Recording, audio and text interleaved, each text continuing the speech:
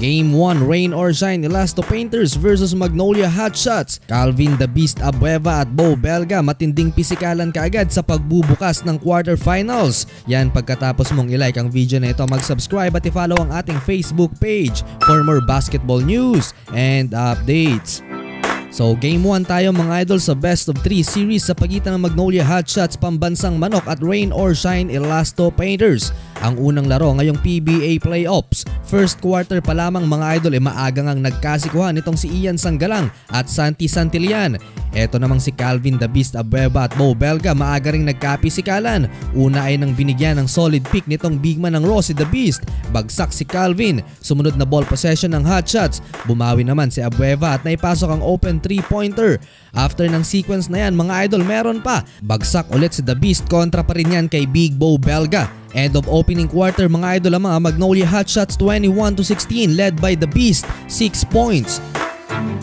Sa pagbubukas ng second quarter, butata kaagad ang inabot nitong si Norbert Torres nang sinalubong siya ng depensa ni The Beast. Energy ang dala nitong si Abueva para sa Magnolia Hotshots under 5-minute mark nang makakuha ng steal si Calvin at sinubukan niyang idakdak ang bola pero kinapos ang dunk attempt na yon ni The Beast. Butata din ang inabot itong si JV Mocon kay The Beast papasok ng 3-minute mark ng second quarter. Sa last 60 seconds naman ng first half mga idol, muli na namang nagkapisikalan si Belga at si The Beast. Grabe kasi yung dalang hustle ni Calvin Abueva para sa Magnolia Hotshots. End of first 2 quarters lamang ang Elasto Painters 37-42.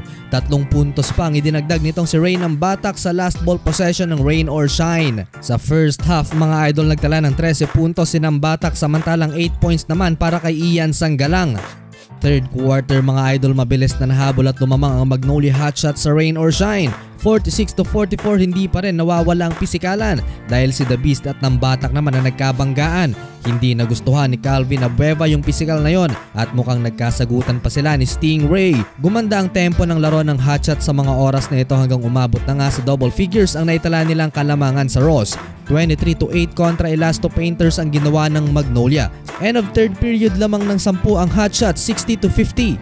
Start of fourth and final quarter mga idol mabilis na naibaba ng Elasto Painters sa 4 ang lead ng Hotshots. 13 straight points ang ginawa ni Santi Santillan para sa ROS. 3-3 din yan para sa rookie ng Elasto Painters. Na-counter din kagad ito ni Polly para ibalik sa 7 points Magnolia lead. 71-64 papasok ng 5-minute mark sa final quarter.